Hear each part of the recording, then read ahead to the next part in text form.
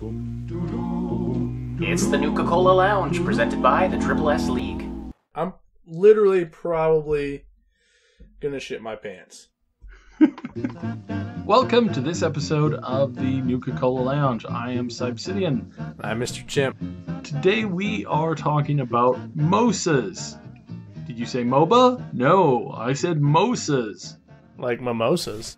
Yeah, no, not mimosas, which are delicious little snacks. MOSAs as in the new game type, the new game genre. For those of you that don't know, that stands for Massive Online Survival Arena.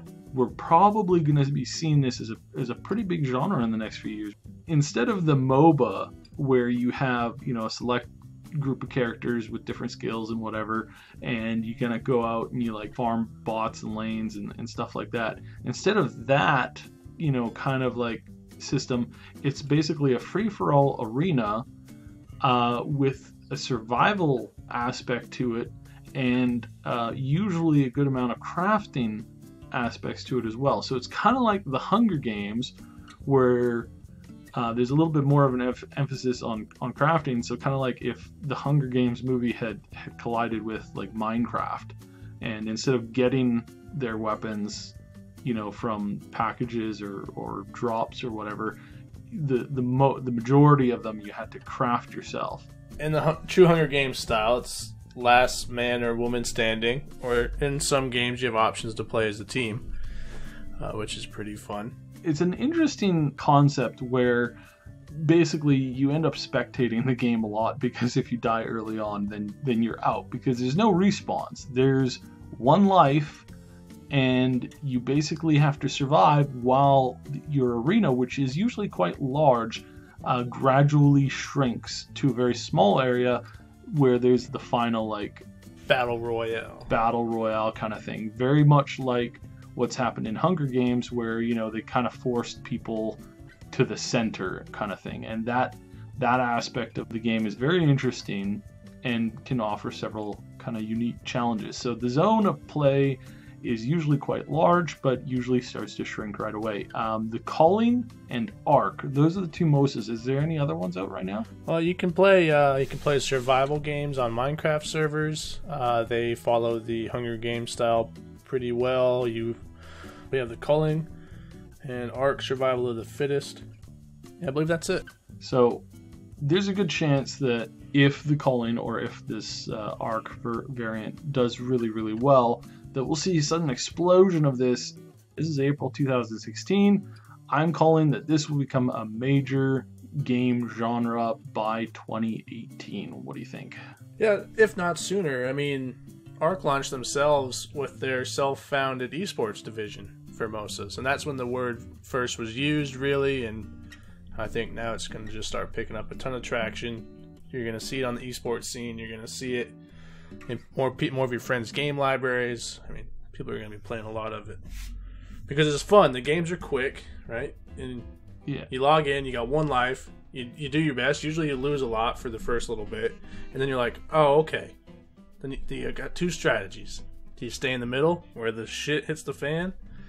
Or do you go explore the outskirts and try to hide until the last few minutes, and let the what's that law? Whose law is that? Darwin Award. Oh, yes. Let everybody get their Darwin Awards. Yeah. They think they're really clever and they're going to kill people while it's early. Well, you're going to come out swinging with, a bow or a gun or a dinosaur or an ape, depending on the game you're playing, and just truck everybody in the battle royale. In my very first MOSA game that I ever played, I was teamed up with you, and we did really good. We were the second last team to die, so we were in third place. So there was the winners, the team that ended up killing us, and then there was us, if I remember that correctly. And then it was the last two teams that were fighting. We had weakened one of them, and they ended up losing. So conflict often is very costly. It's very seldom is it really rewarding in a lot of these games. So you're trying to stay alive. But in my second MOSA experience, I I got the Darwin Award because I went up to a big vat of gas and I was like, hey, what's this? Press the button. A bunch of gas came out and proceeded to kill me. It was lots of fun. You gotta, how's it go? You gotta know when to hold them. Know when to fold them. Because if you go into a fight and you just, if you don't know, like, if you've ever played Civ 5, when you go into, say, a barbarian camp, it says your probability of victory, right? Like slim, crushing, or whatever. Well, you have to know that going in, because there's been several times where we've been playing and we think, okay, we've got these guys. You go in, you hit them with your spear a few times, and they whip out a gun. And you're like, well, that's game over. I mean, you're done at that point. They wait for you to get close. You just don't show all your cards at once. So yeah, kind of like Daisy, where it's kind of a survival world, like Daisy Duke? No respawns and a very small arena in contrast to the area. Now, some of these games are including like NPCs and monsters and stuff like that. Other ones are just it's just you against the wild, and so that's kind of interesting. We'll definitely see some variants based on that, I think. So let's break down what is a good strategy for MOSAs. If you're brand new to it, you're going into it, what do you encourage people who are brand new to it? What do you do to win? To win out of the box, as soon as you're dropped. So it's different though on the game. So you have the culling, everybody's dropped randomly throughout the map. Ark Survival of the Fittest, everybody's dropped in a ring around the center. And survival games for Minecraft, you're dropped in a ring. Culling gives you the best advantage for success. You're going to drop somewhere, probably, usually there's 1 or 2 players near you. Best thing to do is just start exploring, scavenging. You can go the crafting route, but you need funk. A lot of these games require some kind of currency to craft. So you have to have the funk to do it. So do you waste all your funk in making a spear, or do you save it until you find some stuff? There's just too many ways you can go. I would suggest steer clear of people for at least the first 5 to 10 minutes. Get what you can get, and try to pick off the weak. Look for a sickly calf that's limping along. Finish them off. Maybe they just came out of a fight they shouldn't have been in. They came out on top. They hook it right, and boom, there you are. You serial crush them, just like Boondock Saints. We've gotten guns from some of these kills where a dude just went up against a crazy fight. He killed 1 or 2 guys. He picks up a gun, he picks up a sledgehammer, he picks up a really cool set of armor, and he's all like, well, this is awesome. He's like, I might as well go somewhere and put all this stuff on. Walks around the corner right into me with my dagger, and that's my stupid little wooden knife made out of sticks.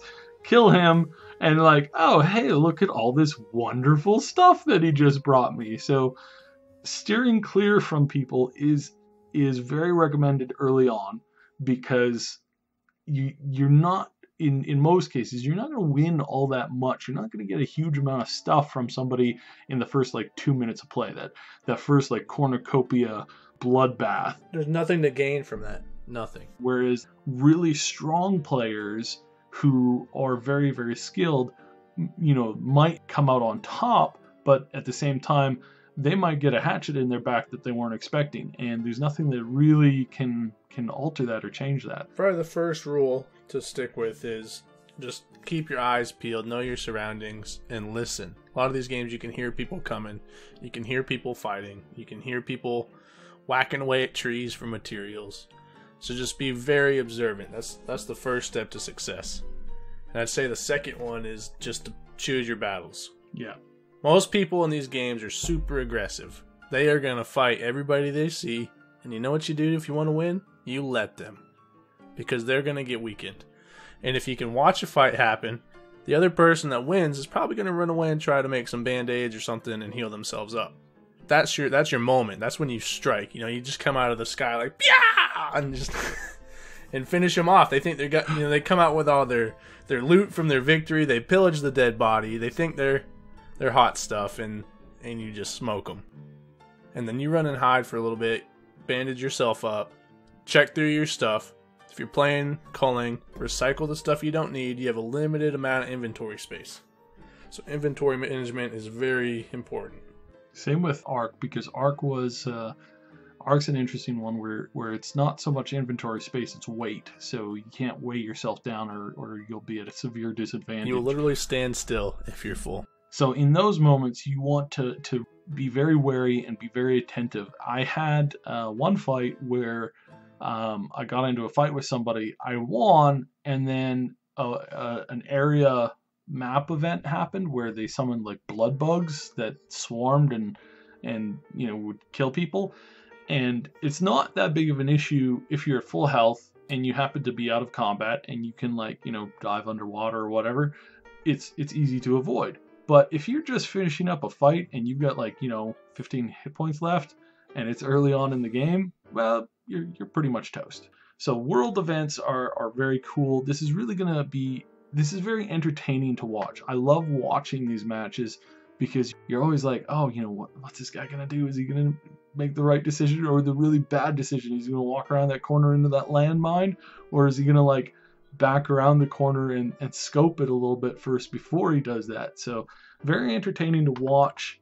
Some people might not necessarily play it, but they might have a lot of fun to actually watch it. Nerve-wracking to play. So that's the cool thing about this. This brings esports to a whole new genre where you're watching Hunger Games, and I would love to see this played at high schools as tournaments. It would be hilarious to watch these kids who've never touched these kinds of games to be suddenly thrown into it and to see who comes out on top, just like you get in the Hunger Games movies where you're taking people who they're just living their lives. They know about it. They've never really had to do it, and then suddenly they're picked and then they have to go in and it's one shot, one go. And I think it'd be hilarious to watch this, as tournaments in these kinds of scenarios, or anybody basically take an office building and all those workers and just throw them all together. I think that would be hilarious. The survival aspect of it is basically you want to be the last person standing. If you think of a typical survival game, you got your hunger, your sanity, depending on what you're playing, thirst, all that. You got to keep up exhaustion. That stuff's not so prevalent. You have a health bar, you have a stamina bar. You keep your health up. When it reaches 0, you're dead. The culling, there's the combat system on there. Still seems a little rough. You can heavy attack, light attack, push, block, and that gets crazy. But the best thing, like you're saying with the esports on this, every game is unique. You never know what somebody's going to find, or if they're going to choose to make something, or what. That's why they're going to be so great. They're going to be a big hit because it's going to be, you can tune in, watch a match, 20 minutes, and it's different every single time. It's exciting every time. Yeah, so that's the basic introduction to MOSAs. Stay tuned to the channel for reviews for each of the ones we mentioned today: the Culling, Ark Survival of the Fittest, and Minecraft survival games, and more to come. We don't know what's going to be made of this, but we hope a lot is made. I hope so too. This is definitely something that I'm really looking forward to, and man, can you imagine watching people play this with augmented reality or people would die. I think it would be hilarious, but people might die. People just virtual reality. I see people so if some guy comes running at me with a spear, I'm literally probably gonna shit my pants. I remember when 3D first came out. I played Black Ops 1 on a 3D TV, and I was literally trying to dodge bullets on my couch. That's how real that was. It added so much to the game. I hope they make a VR game like this. It'll be hilarious. It'll be fun. It'll be fun to watch the news as it reacts to people doing stupid things in public. It's great. Anyways, hope you enjoyed the show. Please like and subscribe. We really appreciate it. And tune in to watch us on both YouTube livestream and Twitch livestream. Thanks so much for watching. Don't forget to like and subscribe. Those things help us out a lot. Also, join us over at Sugar Bombed for community, discussions, and gaming news.